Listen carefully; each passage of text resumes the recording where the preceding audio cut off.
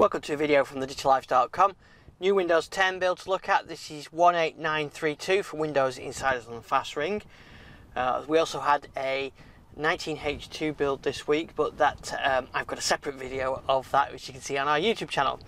So what's new with this build? Well, there's quite a few changes to the eye tracking controls. So this is in Windows 10 where if you've got an eye tracking camera, you can actually use it to control Windows. So if you need accessibility options, you can use your eyes to actually control Windows and control the cursor. I can't show you that because I haven't got one of the eye tracking cameras, but I'll include the link to the details with a blog post on thedigitallife.com. So what else has changed? So I'm going to fire up the browser to show you a couple of screenshots that Microsoft published, because I haven't got these changes and Microsoft are doing it. I'm not sure this is a good idea really. What they're doing is they're only sending some of these setting changes out, or changes that are coming through. They're only sending them to selected devices. So you've got a notification here. Now I haven't got here is a little dialog, a little settings box. Now that should be on there. So it's not there. So Microsoft haven't enabled this feature on my device. So what you should be able to do is click on the settings button there, and then that takes you to this new area here where you can view the notification settings, and you can see them in order. But then if I go to my settings, you see my settings for Notification Center and Focus Assist are still the old ones, so I can't show you the changes, which is a bit frustrating, but Microsoft wanted to test it out with a select group of people. So those are changes in this build that I can't actually show you, but the idea behind this is that you can see a list of applications that cause notifications, and you can sort them, and also up here in Notification Center there was an option to go straight to notifications on there, but that's not there on my device. So that's one of the changes that they've included, and that's actually the main change with this build. So sorry I can't show you exactly. There are a couple other changes. As you see, these notifications here, these are coming through from my Android phone through your phone, and you see them all popping up on there, and that's because that's the Your Phone app, which has been available for Windows Insiders with notifications for a while, but now that's been open to everybody.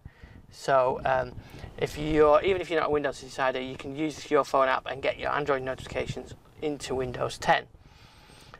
Something else that they've done, they've made some changes so when notifications come through, if you're using the screen sharing feature, then you can actually interact with them. I can't use the screen sharing feature because they're not supporting the Pixel 2 XL at the moment. They're only supporting 4 or 5 Samsung devices. I've got Surface Go, which is what I'm using here, so that is supported, but you need that combination of devices before this will work. The rest of the changes, I'm afraid, are all rather minor and nothing too much. They are changing some of the background syncing settings to improve the reliability of syncing. So you may see some settings don't sync anymore. Things like your background color, or your background image, and your taskbar orientation and that kind of thing. So they want feedback if you're having issues with that. So they do some other things like excluding Git and HG and SVM files from the indexer, which should improve the indexing. They fixed some issues with downloading. When you're downloading builds, it was on 0%. They fixed some issues with Explorer XE crashes, and they fixed some setting crashing issues as well. There's actually quite a long list of changes. So the release notes actually are quite longer than the note of the fixes. The known issues actually shrunk down somewhat. One of the things that, and I've got these on here on thedigitallife.com. So there's all the fixes, and here's the known issues. One of the things you might see is if you're installing games via the Xbox app, they may fail. So if you want to carry on do that, you may want to roll back or wait for a fix for that. There's still the usual things about anti-cheat software. Older versions of anti-cheat software won't work. That was affecting the May update. Realtek SD cards, regular viewers will recognise these, and tamper protection.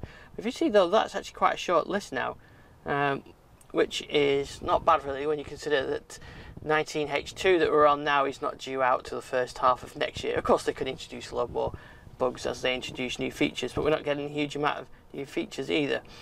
Anyway, so that's the changes to this build. It's 18932. If you want to see the changes to the 19H2 development of Windows 10, go on our YouTube channel and you can see those. And we've got lots more. I've got our weekly roundup news videos and other stuff as well. So thanks for watching this video, and I'll see you on the next one.